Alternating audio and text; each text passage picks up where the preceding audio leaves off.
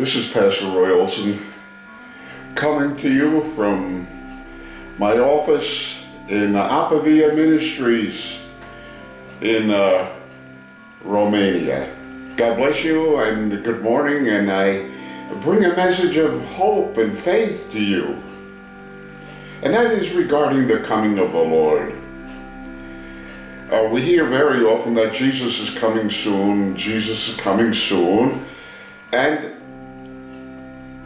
they have as well a list of things that have to happen before he can come.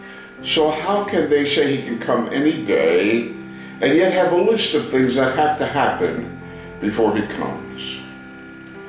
There's another school of thought that says, you know, there shall be this rapture, that we shall all kind of disappear, the captain of the airline is taken and the airline crashes, or things of that nature, or the clothes are left behind and the spirit is caught up to meet with the Lord.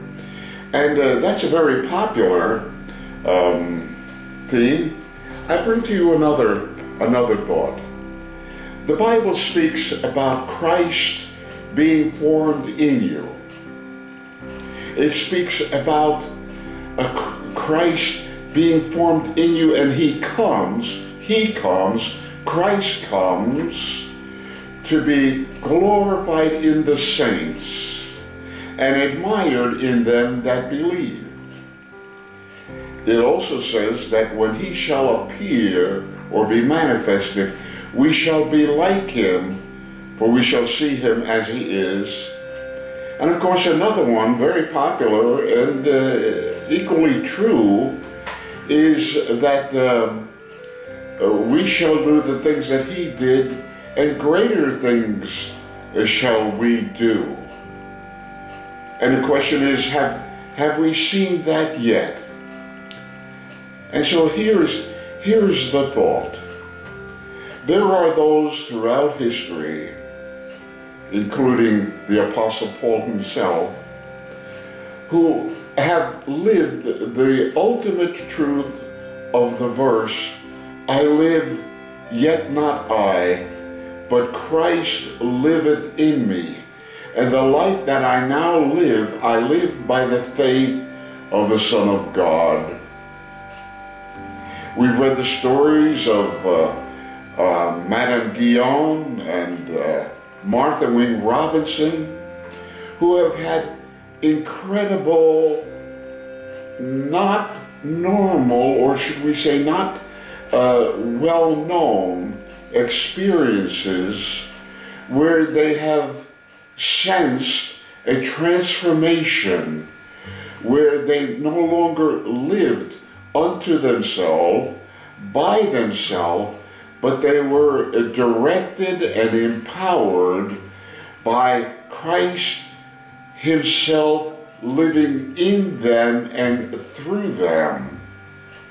In fact, if you ever get a chance, I recommend reading those biographies and taking those scriptures and seeing those type of scriptures fulfilled in the lives of people makes one wonder whether we are truly looking in the right place or believing correctly. Now, I've heard many people say, you know, they strive to have Christ-like character, and that's a noble aspiration. But would it not be better to be more scriptural and say that I'm looking for Christ to be formed in me? Because if Christ is formed in me, then all his attributes are also being formed in me. I'm not speaking about divinity. I'm speaking about children of God, a child of God. After all, does not John say that, oh, what does he say now? Help me now, Roy. In John, as many as believe in him, to them gave he the right or the authority to become a child of God. Is that the same thing as having eternal life? Is that the same thing as being born again? Or does that refer to something beyond those two? I suggest to you that the cross is not the end of the gospel. The cross is the means to the end or the goal of the gospel. What should we expect from being believers in Jesus Christ? Well, we talk about, well, have an everlasting life, you know. Well, the Bible is very clear that he that believes in the Lord Jesus Christ.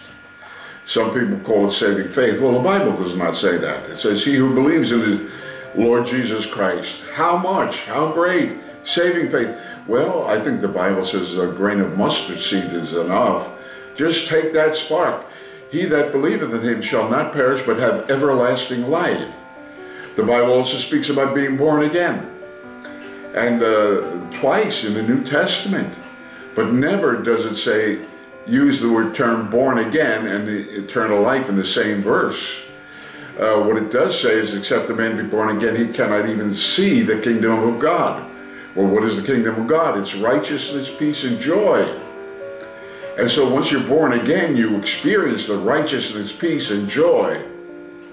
Doesn't mean you've entered into the kingdom. It means you've seen it, you've tasted it, you've sampled it, you know what's available.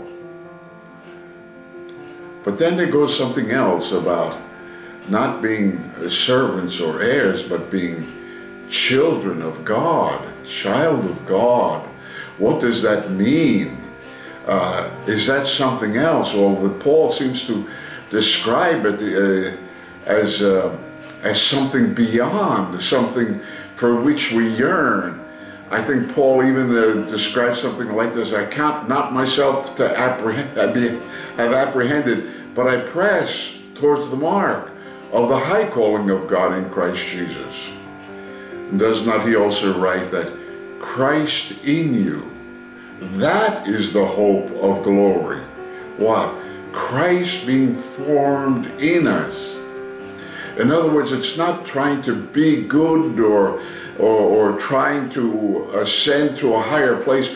No, it's something about abdicating ourselves, making room for, yielding to, making place for, desiring deeply, yearning desperately for Christ to be formed in us. And as Christ is formed in us, then all the attributes are there. It's like buying a car. You don't buy a steering wheel and wheels and a dashboard and seats.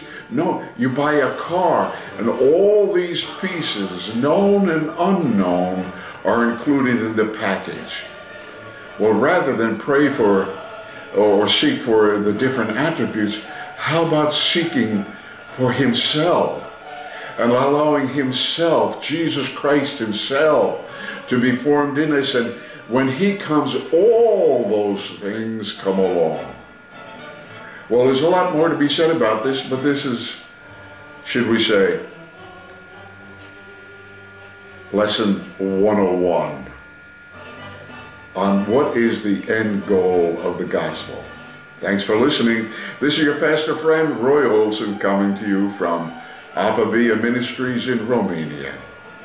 Goodbye.